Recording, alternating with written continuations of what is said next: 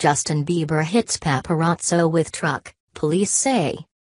Singer Justin Bieber struck a paparazzo with his truck while trying to drive away from an event in Beverly Hills Wednesday night, according to the Beverly Hills Police Department. Bieber stayed at the scene during the investigation, Lieutenant Scott Dowling told CNN. Video from the incident appeared to show Bieber offering assistance to the man who was hit.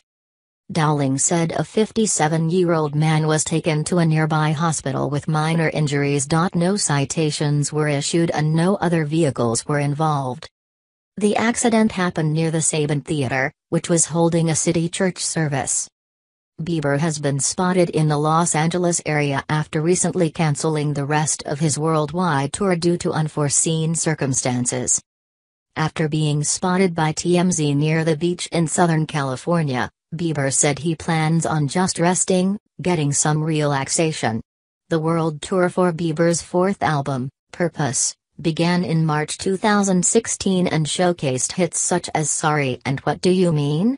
His concerts grossed $163.3 million last year, according to industry tracker Pollstar. The musician has been in the global spotlight since he was a teenager, when he was signed by Usher. Clarification: this story has been updated to reflect how Bieber rose to global fame.